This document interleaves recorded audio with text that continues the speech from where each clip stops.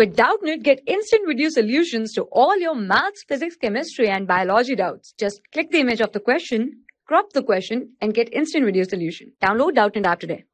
The question is, a bag contains 5 white and 4 black balls. Another bag contains 7 white and 9 black balls. A ball is drawn from the first bag, 2 balls drawn from the second bag. What is the probability of drawing 1 white and 2 black balls? So, let's start. So, first of all, we know that our bag A contains, and we have also bag B.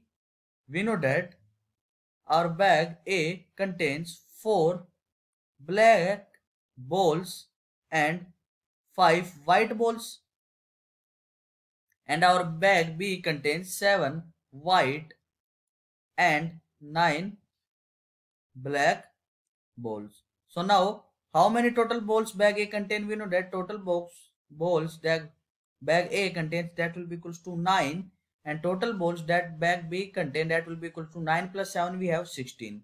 So now what we have to be find out? We have to be find out the probability of drawing 1 white ball and 2 black balls. So now we have two cases in which we can say our required probability.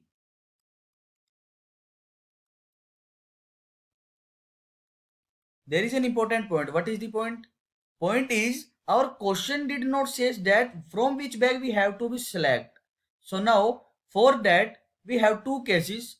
First case, we have to select 1 white 2 black balls from our bag A. Then in second case, then we have to select our 1 white ball and 2 black ball in second bag, and then we add the sum of both probability, then we get our required probability. So now if we take 1 white ball from the bag A and 2 black ball from the bag A also, so we have 5 by 9 into, it can be written as 9C2 divided by 16C2, because we have to select 1 white and 2 black balls from bag A. Now if we select 1 white and 2 black balls from bag B, then our required probability, we have 4 by 9 multiply with the 7C1 into 9C1, that will be divided with, we have 16C2.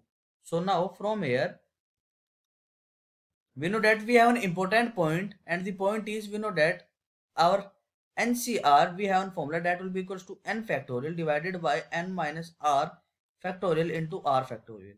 So now after solving this, we have it will be equals to 5 by 9 into, we can write it as 9 into 8, that will be divided by 16C2. After solving this, we have 16 into 15 plus, from here we have 4 by 9. We know that 7C1, after solving this we have 7, 9C1, after solving this we have 9, and that will be divided with, we have 16C2, we have 8 into 15. After solving this, we have it will be equals to 9 will be cancelled out, and finally it will be equals to 1 by 6 plus, here 9 will be cancelled out, 4 cancel out, 8 at 2, so it will be equals to 7 by 15 into 2, we have 30, so we have 7 by 30. So now after solving this, it will be finally equals to 5 plus 7, that will be divided by 30, that will be equals to 12 by 30. After solving it, it will be equals to 2 by 5. We can say this will be our required probability and our final answer of this question. Thank you. For class 6 to 12, IIT JEE and NEET level. Trusted by more than 5 crore students. Download Doubtnut app today.